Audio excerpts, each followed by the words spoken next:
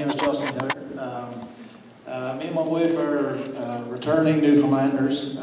We were actually away in Saskatchewan for 13 years, and we've got a 7-year-old disabled child.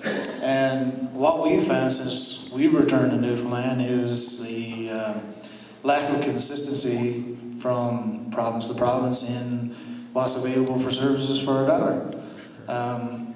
We found that the Janeway Hospital is fantastic, but once you leave the doors of the Janeway Hospital, services are vastly lacking. If you go for funding, it's all income based. So for a one-income family like ours, wife has to stay home and look after our disabled child with multiple needs.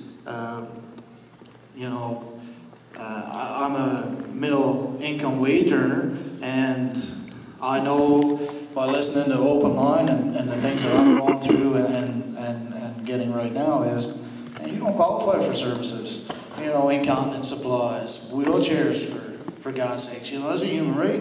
Transportation for a child.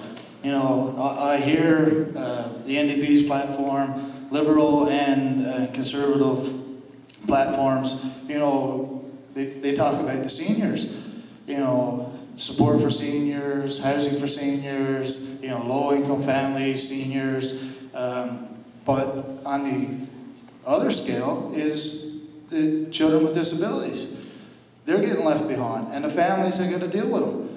We could be deadbeat parents and leave the kid up for the state. The state would have to look after the kid, and then you'd have to pay somebody to look after them anyway. So the question is, what mandate are you going to bring in to look after kids with disabilities? You shouldn't have to look at the family's income for the supports that they need, but the child's individual disability. Right. Thank you. Question. So this time our order is Clyde Jackman, Earl McCurdy, and then Pauline.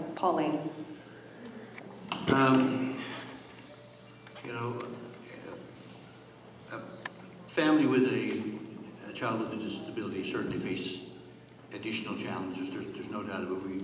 We recognize it, and I guess in all of our families, maybe not all of our families, but in some of our families, we have siblings, sister or brother that has a child with a disability, and we know the challenges that they face. All I can say to you first is, we have to work with the community. If I look at schools, for example, the issues that people face around autism, disabilities within the schools, and you channel dollars to the schools to offer what you hope to be the best inclusion model that you possibly can. Should there be a cutoff? I can't, I'd rather that we didn't.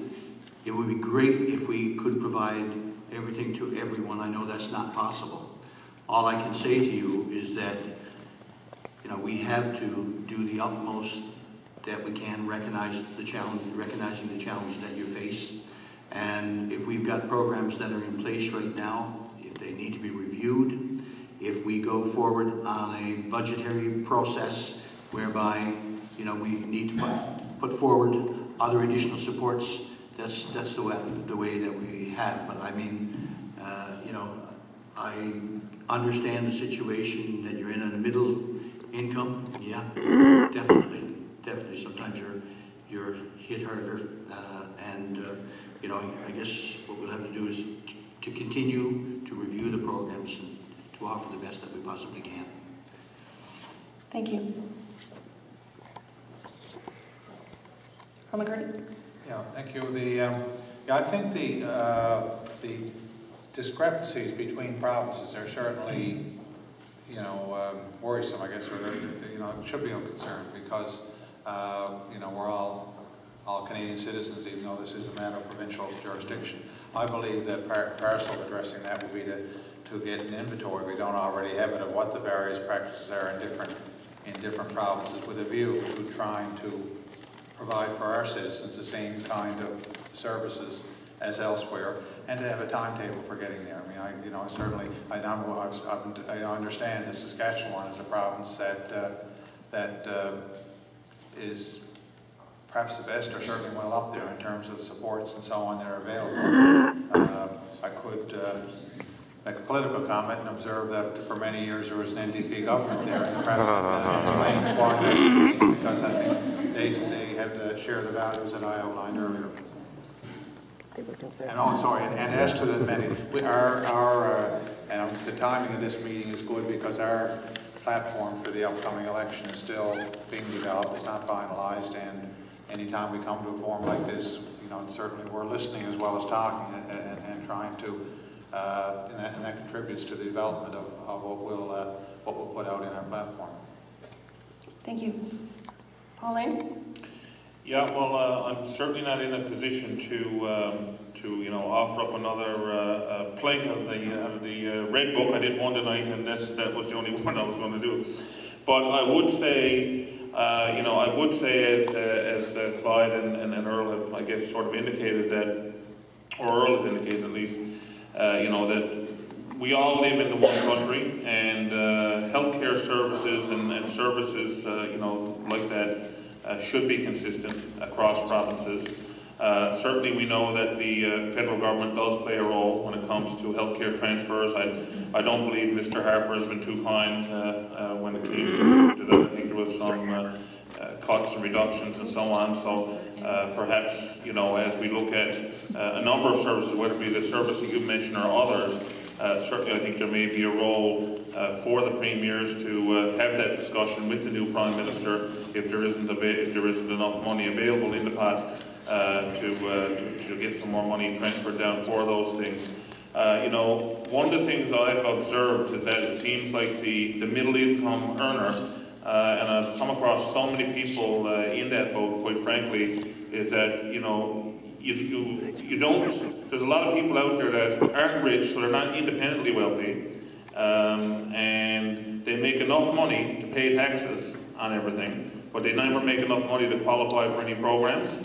And in some cases you end up in a situation where somebody could argue they would actually be better off if they were a lower income, because if they, depending on where you're on that particular line, if you're just above a particular line, you actually find yourself worse off than a person who's making less money.